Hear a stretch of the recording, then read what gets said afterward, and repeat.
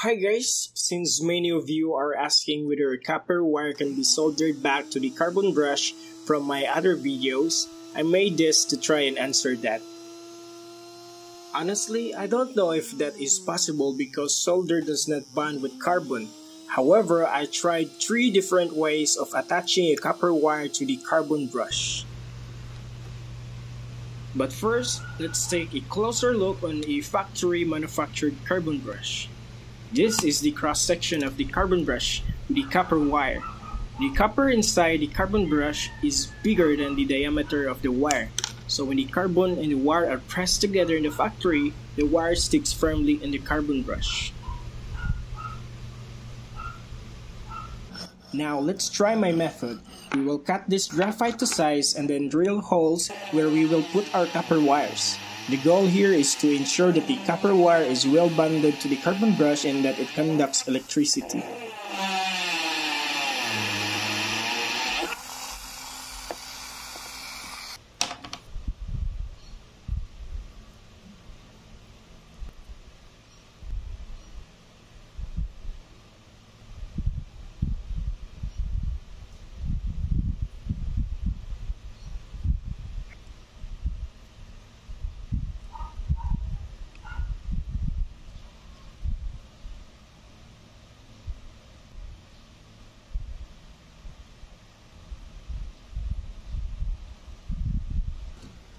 My first method was trying to bond the copper wire and the carbon using a solder.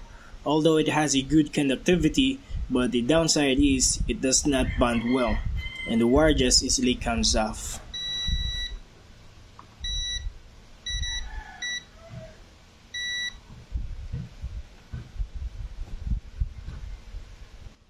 My second method involves using a super glue to bond the wire and the carbon.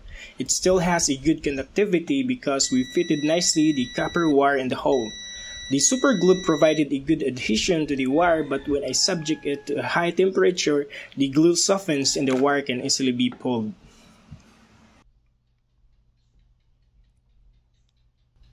The last method, I decided to use an epoxy to bind the wire and the carbon.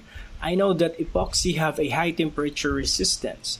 Again, it still has a good conductivity and the bond provided by the epoxy is really good too. And then I tested with high temperature and the epoxy stays hard, making it almost impossible to pull the wire but still providing a very good conductivity.